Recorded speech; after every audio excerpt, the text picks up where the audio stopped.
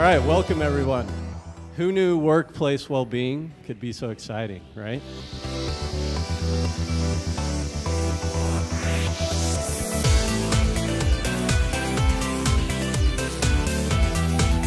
So as many of you probably know, today is Take Our Kids to Work Day. So it's the perfect time to talk about the intersection of work and family. We are so lucky because we get to spend the next 30 minutes talking about one of my favorite subjects, which is about joy and happiness at work. So how can we create workplaces that are so joyful and happy that when we leave, they make our lives much better?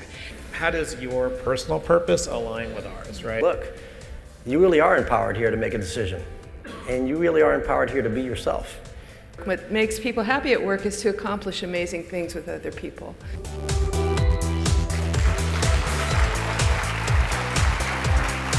Thank you all so much for being here. Hi, Ariana, you look great. Hi, Emily. And thank you so much to Virgin for having me, and to all of you for tuning in. This is such an important conversation, and it also affects me. I think something like 80% of our lives are spent at work, and I think it's very important that that we have a big debate, a big discussion as to whether we can make sure our lives are better, more enjoyable, more productive.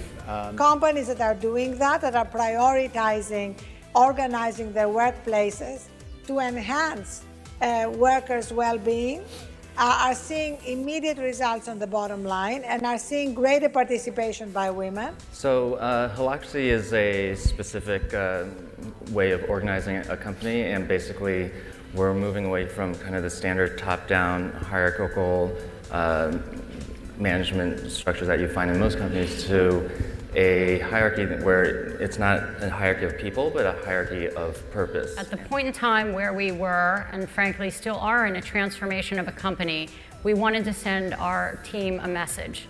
That message is we want everybody on deck, focused, looking at innovation, collaboration, and using the benefits of their peers in order to evolve and change Yahoo. But I think for the vast majority of companies, trusting people to work from home is the right thing, and if they don't do their work, then they no longer work for the company. Yeah, my chief of staff, I expect her to be on email 24/7. That's the job. She has 6 kids.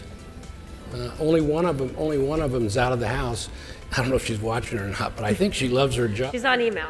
Yeah. And Jim, I must say, with the greatest respect, I want to make a prediction. I want to say that before the decade is out, no employer will be able to say publicly that they expect their executive assistant to work 24/7. We don't just follow the market, we follow our employees. So we give extra benefits for parents of children with autism. We cover gender reassignment surgery, if people want that. And the story on egg freezing is an interesting one for our company. The reason it first came up is there was a young woman working at Facebook who got cancer.